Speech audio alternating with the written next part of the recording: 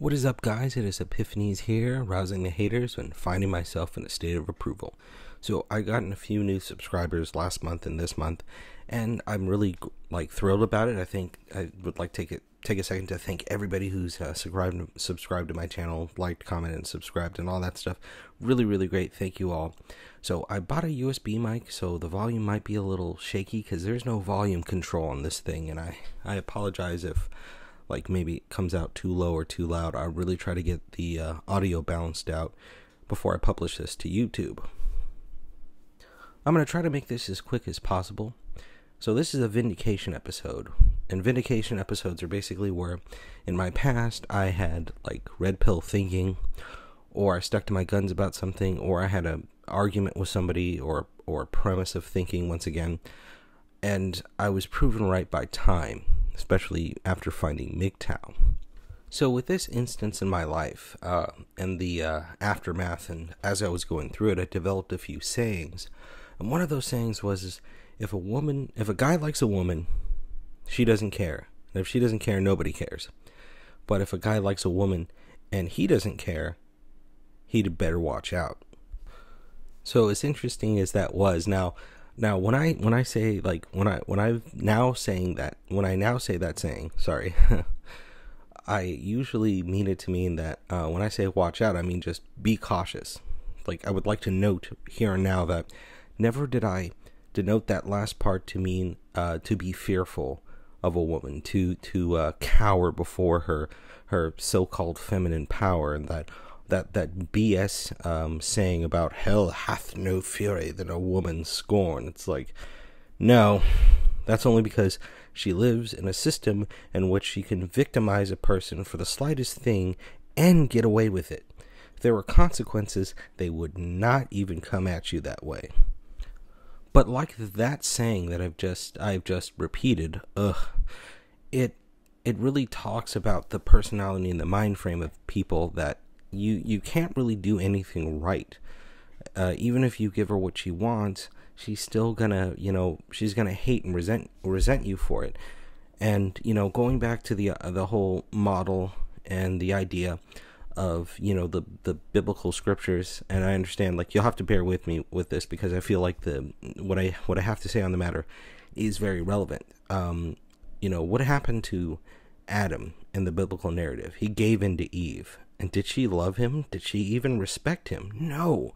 So I developed, when realizing that, I developed one of my cardinal rules is that if a woman wants something desperately and intensely of you, do not give it to her.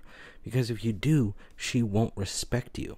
She might hate you, and in my case, with this woman, they'll slander your name, they'll poison the well so that your mutual friends turn on you and you have no dating prospects amongst those former mutual friends. But it's important because if you give them what they want, once again, they might hate you for a period of time, but they will have to respect you because you told them no. So the Cliff Notes version is this. I had a best friend. He had a girlfriend. This girl who he grew up with was madly in love with him.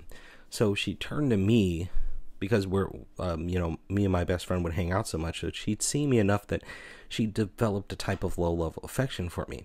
She decided to sharpen her claws on me, because that's normally what I would experience whenever I dated a girl who was overweight, is that she would get with me for a little while, and then she would monkey branch onto another guy. Now, a lot of women do this, but when you have a plus-sized to fat woman, they do this, in the initial phase, because this is when I was much younger, and this is when she was also young, and, they have an end game in mind. Their end game is always to find that top 20% of a man, and you're just not it. Or I should say, I just wasn't it. So realizing that, but not completely being cognizant of it, I completely backed off. Now, I found other excuses, unconsciously, that my brain was just here, say this. And it basically went like that. So because once again, just like I said, because I didn't reciprocate her feelings, she ended up, slandering me to, all of her friends and all of my mutual friends. And here was the red pill moment. was that they started to undermine my own confidence in my decision, which is something you should endeavor to not allow anybody to do to you. But I started to feel bad. Because why? Because I didn't say yeah, because I didn't, kowtow to her whims, because I didn't fawn over her and trace around behind her like some, lost affectionate puppy. So culminating in all of these different events, well, first and foremost, I'd like to state, I don't know if I previously stated this, I've been editing this like quite a bit, trying to get it as polished as possible, but she was stalking me over Facebook for one. It was a really weird situation where I was like, who's this? And she's like, oh, friend me and you'll find out. So I thought it was a bot and I ignored her. And one day she came up to me and said, hey, how come you didn't respond to my friend request? And I was just like, well, what friend request? So jumping way forward, when there was like a breakdown in, our non-relationship, I want to state that very clearly,